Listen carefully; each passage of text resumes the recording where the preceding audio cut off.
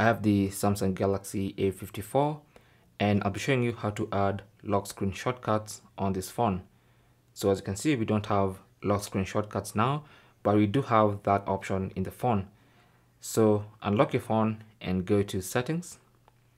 On the main settings page, go to lock screen, tap on that, and then tap on the lock screen. And then as you can see, we now have options to add shortcuts. So you can tap on that and add a shortcut that you want. Maybe let's add a flashlight on the left hand side, and let's add a camera shortcut on the right hand side. So now we have a flashlight and a camera.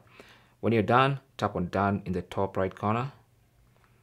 And now we should have shortcuts on the lock screen. So if you look at the lock screen, we now have shortcuts. You can always tap on flashlight, for instance. That will turn on the flashlight. And also you can have the camera, and that launches the camera even though the phone is still unlocked.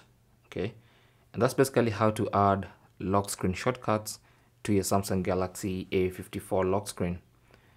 Thanks for watching. Leave your comments and questions down below, and good luck.